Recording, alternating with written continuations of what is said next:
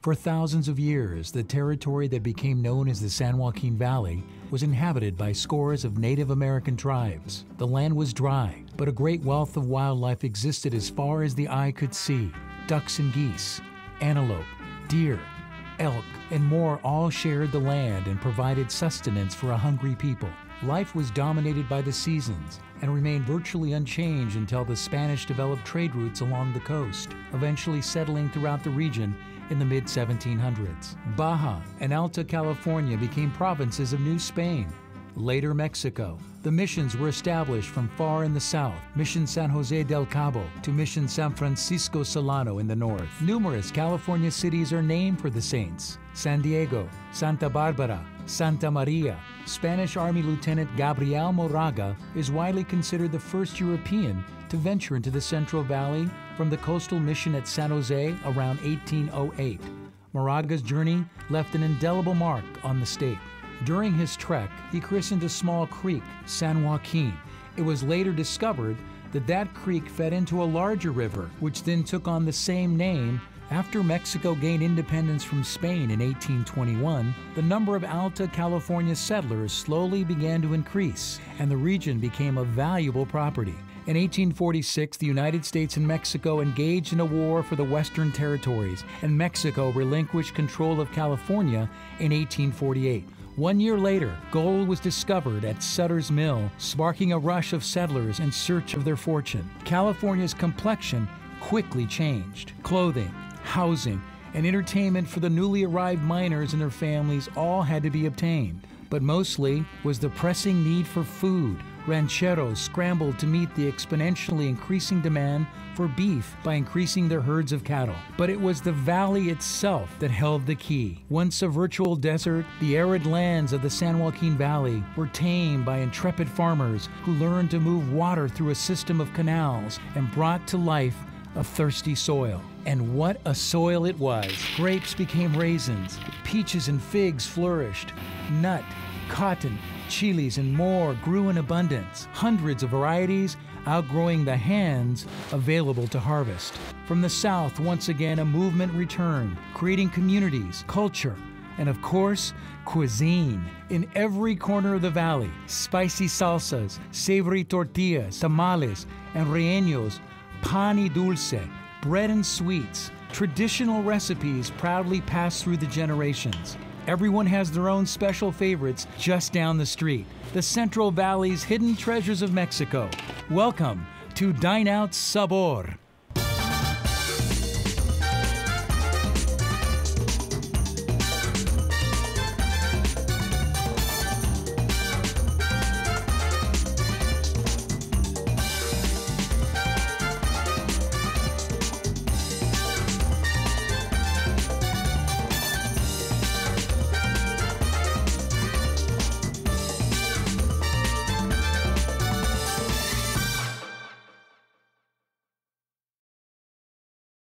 The California Health Collaborative is committed to enhancing the quality of life and health for the people of California. The collaborative implements an array of programs focused on health promotion, disease prevention, and public health surveillance systems. The California Health Collaborative, building partnerships, promoting wellness, and changing lives.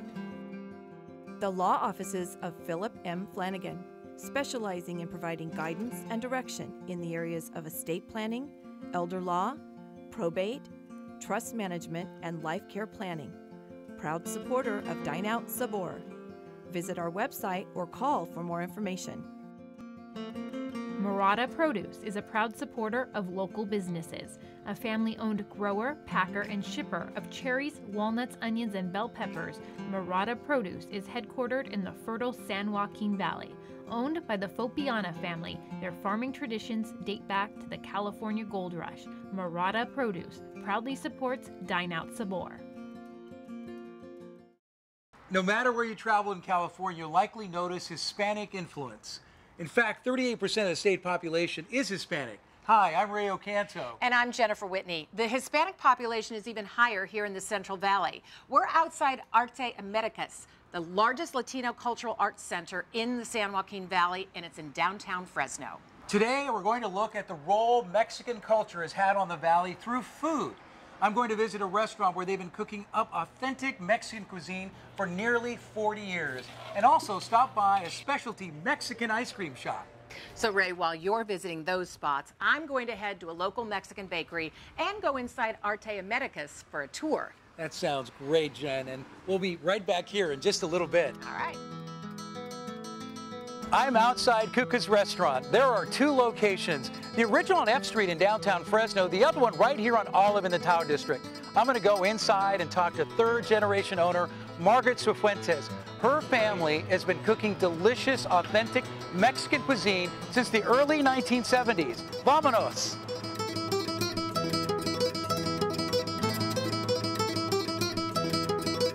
I'm with third-generation owner of Cuca's, Margaret Cifuentes. Margaret, hi, it's great to see you. Hi.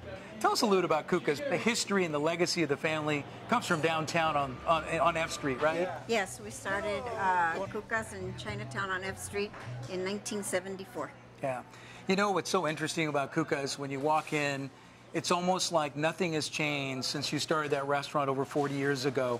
And I always notice the wallpaper. There's a history and a story behind that wallpaper. Why has that wallpaper never come down? That wallpaper's never come down because we opened December 26th, which is a day after Christmas. On Christmas Eve, my uncle stood up all night putting up the wallpaper. About a year later, my uncle was killed. So to me, that's the only memories I have. My fondest memories of my uncle is him staying up all night, making sure that the wallpaper was going to look nice the next day. And, you know, sometimes you can see where it's lifting off the walls, but I won't change it. It's a part of my uncle that I keep. I think about the legacy and tradition of your family, too. 3 generations of strong Latina women running a restaurant. Gina, your daughter, will be the 4th generation. Do you remember your grandmother and being around the kitchen and cooking with her? What was that like? So my fondest memories are with her cooking or going to the store to buy something, on how she would teach me the different smells, the different chiles to buy and stuff like that, and it was just something that I'll always treasure, are those memories of her teaching me how to cook. There's something special about a cook, and I know that, being a little bit of an amateur chef myself, is that sometimes the greatest creativity comes with just experimenting and playing. And I know you don't really, you have a recipe for some of your great recipes like chile verde and your tortillas, but a lot of it is just for your soul and your heart, right? That little extra pinch of this, a little pinch of that. I put a little pinch, but I basically stick to what my grandmother taught me, how to do it, the pinches that she taught me. There is no teaspoons or a tablespoon of that or a cup of this, it's all pinches. Yeah, just a little sprinkle here and there. Yeah. And, you know, really, there's so many Mexican restaurants in the Valley, but really you're known for a couple of things. What do people order? What do they always come in to eat? Well, the one thing that has been the most popular throughout the years is the huevos con chile verde.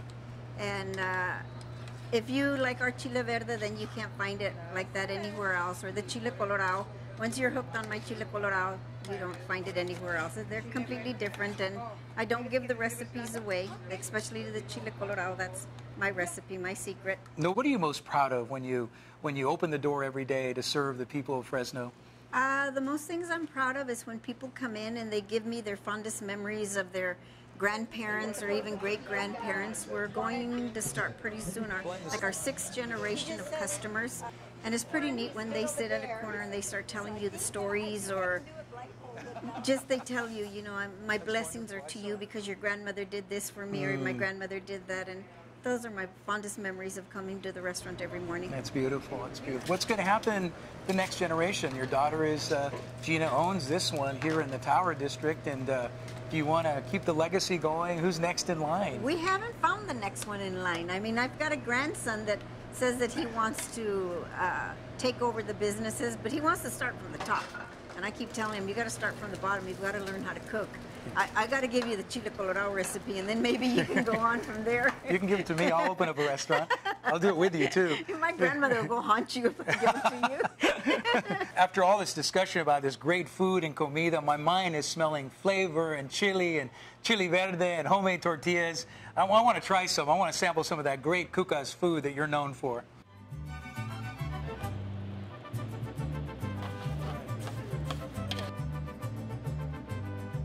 A restaurant signature really starts with their chips and salsa. Jalapenos, onions, tomatoes, spices. This is cocido. I know what this is. It's one of my favorite soups. The beef shank soup with the cabbage, corn, perfectly spiced. Chile verde. Chili verde. And this is really probably, for your family, one of your signature dishes. You're Yes. really proud of this dish. Yes, we are. Makes its own little savory sauce, That right? perfect And bite. It comes from your grandmother's, right? Your great-grandmother's Great-grandmother, recipes. yes. Yeah. This is Chile Colorado, and as I was telling you, I brought you some boiled beans so you can try our boiled bean. Trying to keep my great-grandmother proud by serving great food. So tasty. One of my favorite dishes here at Cuca's.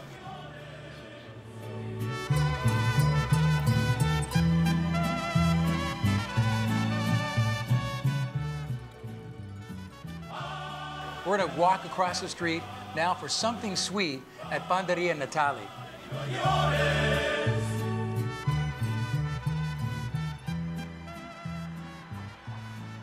This is Brandon Herrera. He is the manager of Natalie's Bakery, also known as Panaderia Natalie. You say that so well. Tell me a little bit about your baked goods. What do you make here? We make actually over 50 different pastries and breads. The breads are sweet, so you know, a lot of them have, you know, a lot of sugar, but they're eaten a lot with coffee in the morning. Some of the most popular is the conchas and the bolillos. How does this work? Do you make it fresh every day? Yes. Is that what you're doing when you're getting up? When you first get here, you're Yes. starting fresh every day? Everything's made fresh every day. We're actually physically making the bread from about 2 to about 10 or 11. So the process of making the bread can last anywhere from, you know, 8 hours to 12 or more hours in the wintertime when it's really busy. We have to make, you know, mix the ingredients, turn it into dough, you know, rise the dough, bake it. There's a process. What's your favorite? My favorite's actually the empanadas. We make different flavors. We have apple, lemon, apricot, cream, pineapple, and pumpkin. My favorite is the apple. Okay. So it's very reminiscent of apple pie. What kinds of things are for certain occasions? In January, we have Three Kings Day. We make what's called the Rosca de Reyes. For Halloween, we make the Pan de Muerto, and that's for the Day of the Dead. And it's, you know, it's the Day of the Dead bread. So it's kind of like a big bun, a lot of sugar, and it kind of looks like it has a spider on the top. So we've got all kinds of fantastic things. It smells so good in here, as I said. Thank you so much for taking your time, Brandon. Thank you so much. So speaking of sweets, Ray has made his way to a Mexican ice cream shop in Fresno where they make their own popsicles and ice cream. But I'm very happy with this. I've had my eye on this. Butter, sugar, and bread. Does it get any better than that?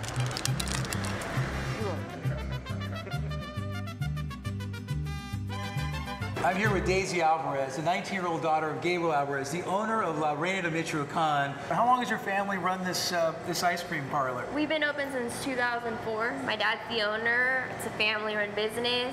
What made you open an ice cream parlor in Fresno, Mexican one, for that matter? Is there something special about that for you and your family? Well, where my dad's from, it's really popular, and ever since he got here, it was his dream to open up a Mexican ice cream shop here in Fresno. Yeah.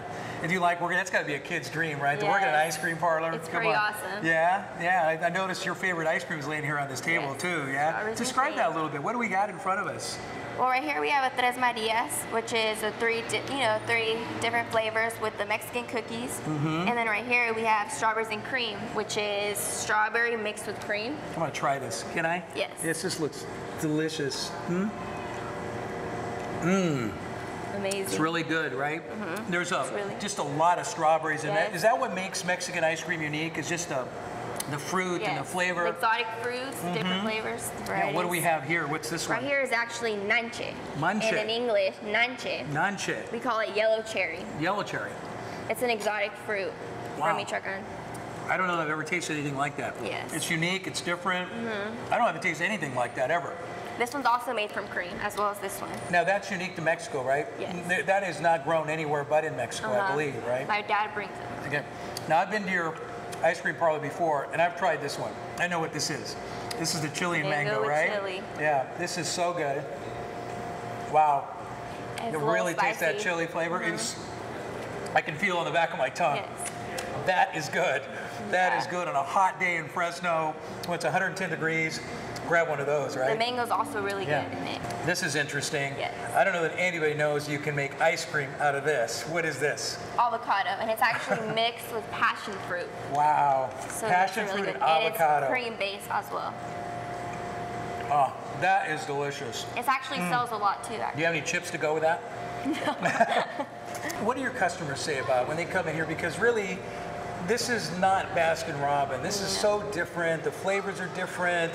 They love it. They even come from out of town. People come from Oregon. The family came from Oregon last week, and they were like, we came just for you guys. The thing that I am most amazed by and surprised by is when you drive out the street here on Belmont, that all this is made here from scratch. Is it all made here? Yes. Right here in your own little kitchen back there, Yeah, right? right here in the back. Every day, my dad, we make them. Yeah. Customers are surprised. They're like, you guys make them here? We're like, yeah. So how many do you make a day? How many paletas are you making every day? About 300. 300? And how many flavors do you have, different flavors and varieties? Like 30, 35 different flavors. Well, let's go back and see how some of this stuff is actually made from scratch. Can we go do that? Yes, let's go. Great.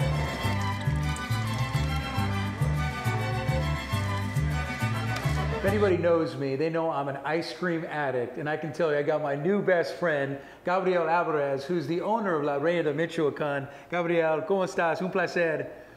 Gabriel, tell me the reason why you opened an ice cream shop in Fresno. No, yo emigré aquí en el 83 y en Michoacán tenemos unas paletas riquísimas, riquísimas. Y entonces me di cuenta que aquí no había ese tipo de paleta. Entonces me ocurrió la idea de poner esas paletas michoacanas con mucha fama en todo nuestro país. Y así surgió la idea y pusimos la paletería. One of my favorite flavors is chili and mango, but you have a bunch of different flavors. Oh, esa paleta queda riquísima porque traigo un chile especialmente de ahí de mi pueblo, de Uruapan, que es riquísimo y es lo que le da un sabor muy especial a esa paleta. The paleteria has a really special name, La Reina de Michoacan. Tell us why you named it and the history and the culture behind ice cream in Michoacán. Bueno, La Reina de Michoacán es un nombre muy popular en México. Es una paletería que surgió en Tocumbo, Michoacán, y se hizo muy famosa por todo nuestro México. Y por eso todo el mundo que oye La Reina de Michoacán se dan cuenta que se habla de las mejores paletas de nuestro México. Son riquísimas, son riquísimas. Tenemos muchas frutas muy exóticas del trópico que son riquísimas. Yeah. Okay, bueno, ándale pues. Muchas gracias, Gabriel. Gracias, gracias. Sí, sí.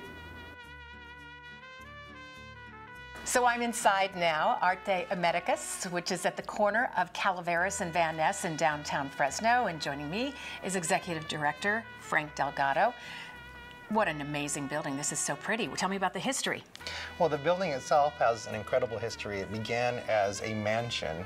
It was the short home, the short mansion, and after that it was a church, it was a bank, it was an iMagnon's department store for a long time, and then ultimately it became Arte Americas, so it has a very long history behind it. It really does. And what was the idea of bringing it here?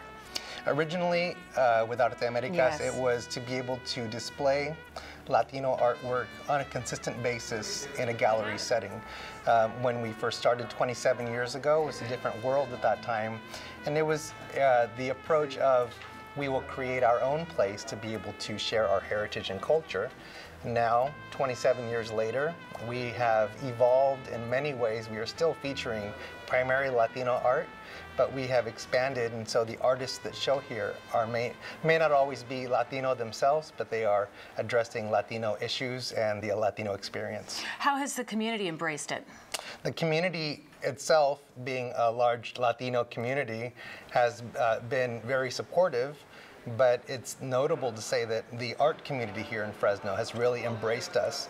And so there are a large number of people who come to events that are, let's say, Latino-based, let's say a mariachi concert, but you'll see a great deal of people who are out here that are not Latino themselves, but that are, they have people in their families that are Latino, that are just getting to know the Latino culture and getting a chance to experience the art and music of the traditions and the culture itself. So you talk about the mariachis. Is that what would take place outside in the pavilion?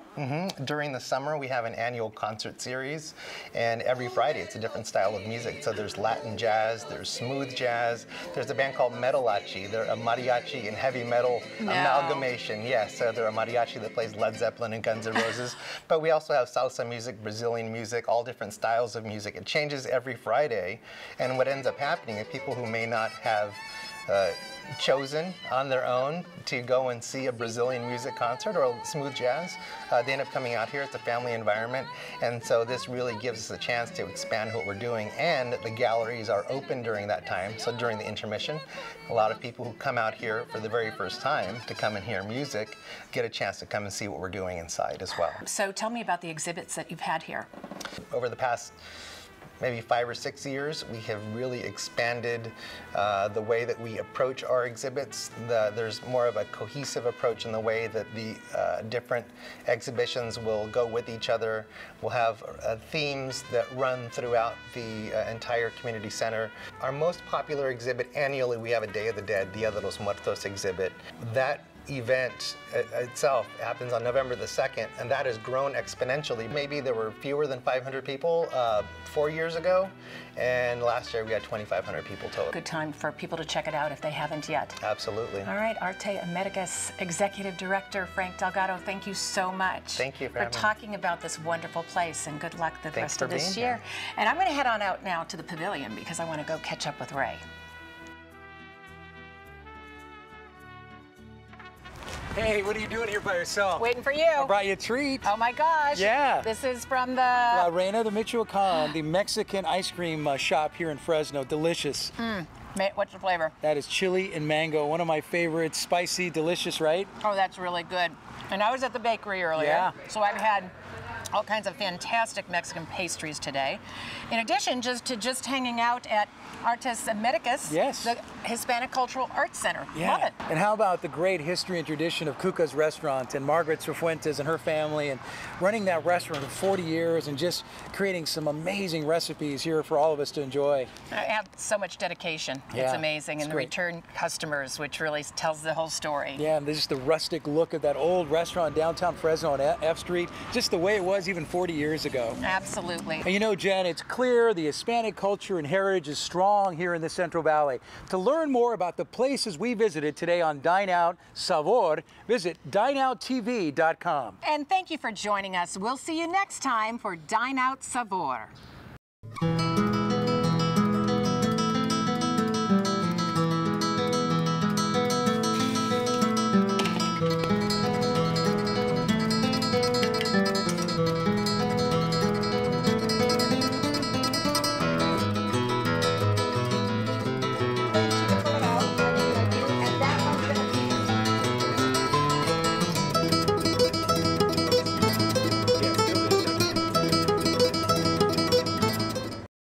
The California Health Collaborative is committed to enhancing the quality of life and health for the people of California. The collaborative implements an array of programs focused on health promotion, disease prevention, and public health surveillance systems. The California Health Collaborative, building partnerships, promoting wellness, and changing lives. The law offices of Philip M. Flanagan, specializing in providing guidance and direction in the areas of estate planning, elder law, probate, trust management, and life care planning. Proud supporter of Dine Out Sabor. Visit our website or call for more information. Murata Produce is a proud supporter of local businesses, a family-owned grower, packer, and shipper of cherries, walnuts, onions, and bell peppers. Murata Produce is headquartered in the fertile San Joaquin Valley. Owned by the Fopiana family, their farming traditions date back to the California Gold Rush. Murata Produce proudly supports Dine Out Sabor.